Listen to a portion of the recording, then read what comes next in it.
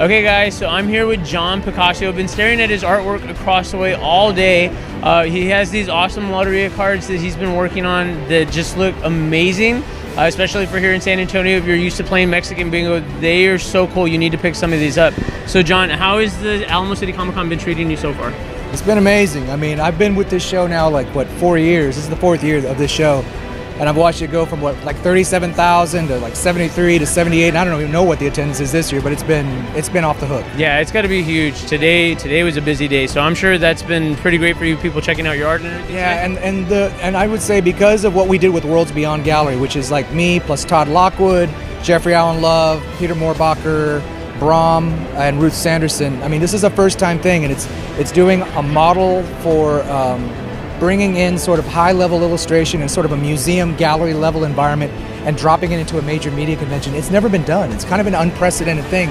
And this model could not have been done without Apple de la Fuente, without Wes Hartman, without Austin Rogers, the guys that sort of stir the milk, the straws that stir the milk for Alamo City Comic Con. And it's been incredible. I mean, we're still in the middle of the game in a sense. We still got another day, and it's been incredible, the response. Yeah, there's still more time on the clock, and definitely, I definitely got that feel, that art gallery feel when I walked in, because the first day I came in here and I was walking around on preview night, it was the one thing that stood out to me. I was like, what is this area? This is not like everything else. It feels like a spaceship just dropped into the middle of the place. Exactly, yeah. Exactly. So what is your favorite piece that you've done, ever created, worked on? Do you have it with you by chance? I mean, I don't know. There's a lot. I mean, it's like picking your babies, but I will say right now, Calavera, and maybe it's because it's the time of the year. We're getting towards Day of the Dead, but La Calavera is probably one of my favorite things I've done in the last 5 years. It's very popular with my audience, and you know, I think because I'm a San Antonio guy, it connects with our community, because this is a lot about our culture.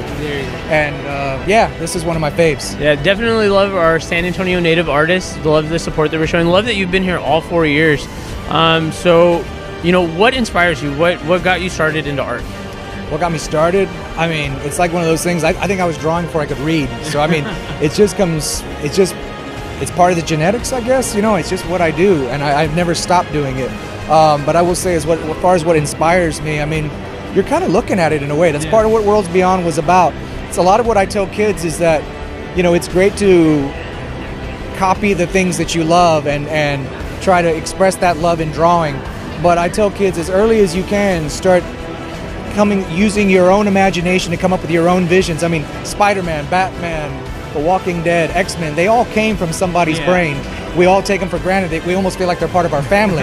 But I tell people all the time, start making your own stuff. And that's a lot of what was important about Worlds Beyond is, yes, I've worked on Game of Thrones, Song of Ice and Fire, Property. I've worked on X-Men, Star Trek. And that helped me build my career. But now I'm using that credibility to create my own entities. And even though I didn't create Loteria, I mean, that's part of the culture. Yeah. Anybody out there could do their own Loteria. I'm just doing it in a way that nobody's ever seen, ever. It's your own spin, and that's unique to you. Everybody in Worlds Beyond is doing their own thing, and it has their own voice, and their own creator-owned property.